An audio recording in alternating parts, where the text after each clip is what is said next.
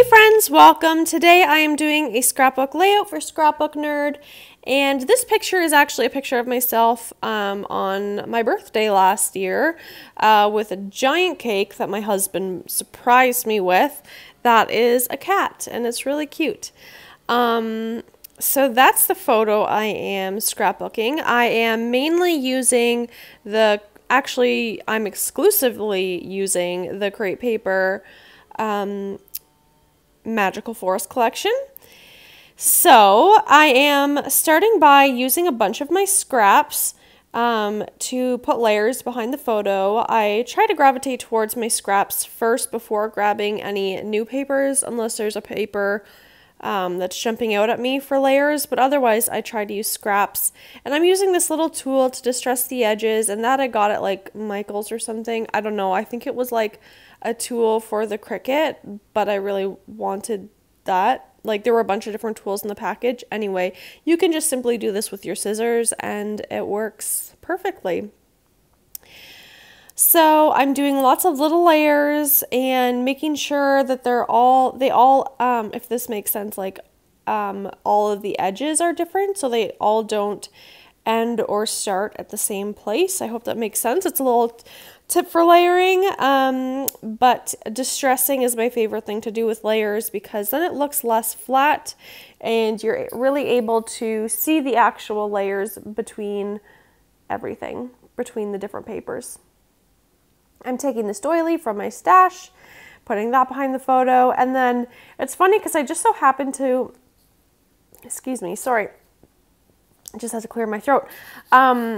I just so happened to put that paper with the words on it down on my background paper, and then I was like, oh, that kind of looks good there.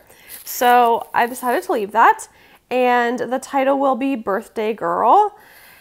And that girl is from that sticker sheet that's like enamel stickers kind of, and I think it says Brave Girl or something like that. But I just use the girl part, and I can use the brave for something else.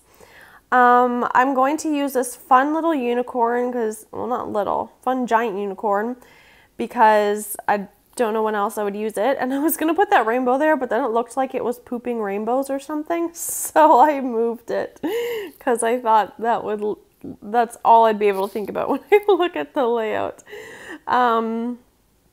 So we don't want unicorns to poop rainbows, so I moved it.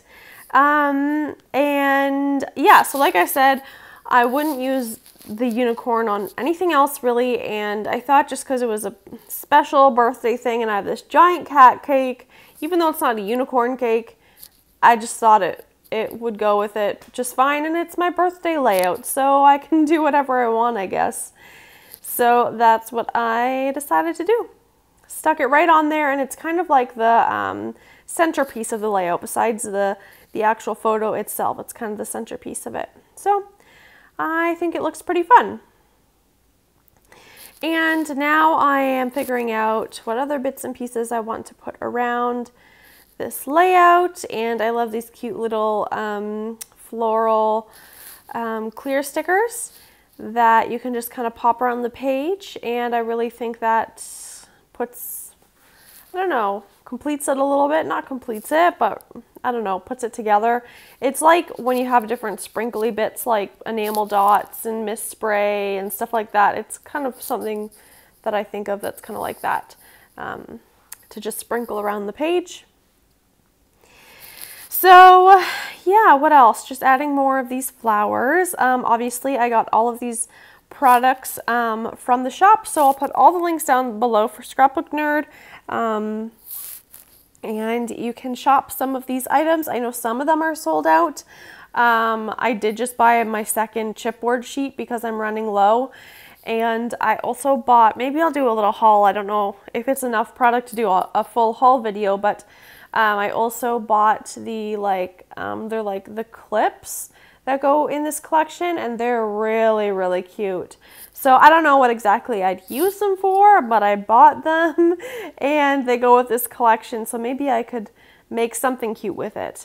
I also wanted to say, I kind of skipped through part of it, but with my black pen, oh, sorry about my head.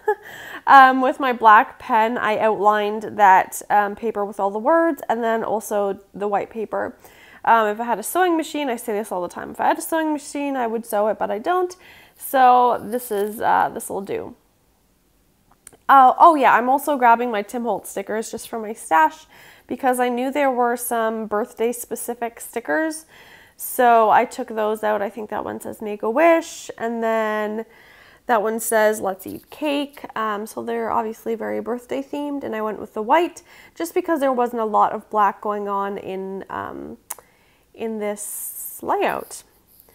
As you can see, this is kind of like a diagonal spread. I didn't have like a sketch or anything like that. It's just what I chose and how it went. Yeah, so there's so many different kinds of ways you can do layouts. You can do where you have three different points of interest, like 3 different clusters, or you can do diagonal or a triangle or however you want it, and this just so happened to be diagonal, I guess.